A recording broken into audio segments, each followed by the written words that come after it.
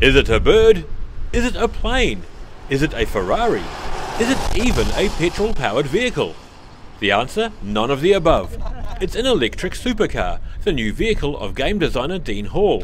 Hall recently went on a demonstration of electric cars in Dunedin's Octagon, and was so impressed he had to have one. My head hit the back of the seat and my sunglasses flew off into the back seat. As you might expect, with an ultra-modern all-electronic vehicle, everything is electronic.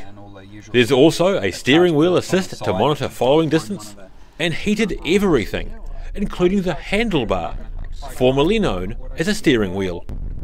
Historically, electric vehicles have had a bad rap, always running out of charge, gutless and slow.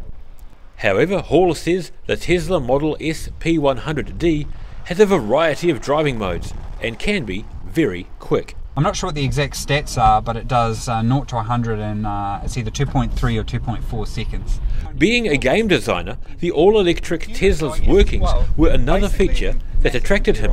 And so when I ease off the accelerator like that, it actually suddenly becomes a charger, and the electrons are just flowing in the other direction, which is pretty cool when you think about it. Hall says his is the first Tesla supercar delivered in the South Island, and he enjoys his vehicle, despite admitting that he threw up when he went on the first test drive. Daryl Baser, The South Today.